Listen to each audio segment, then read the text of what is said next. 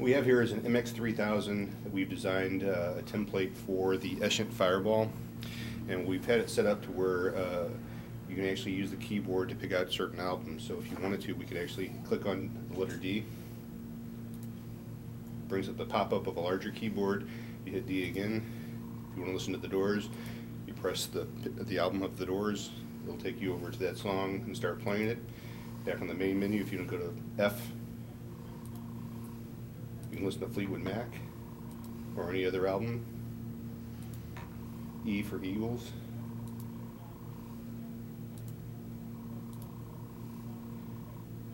You want to hit Van Halen.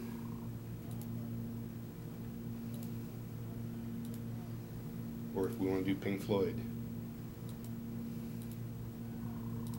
What this gives you is the ability to actually control your music a lot easier using macros.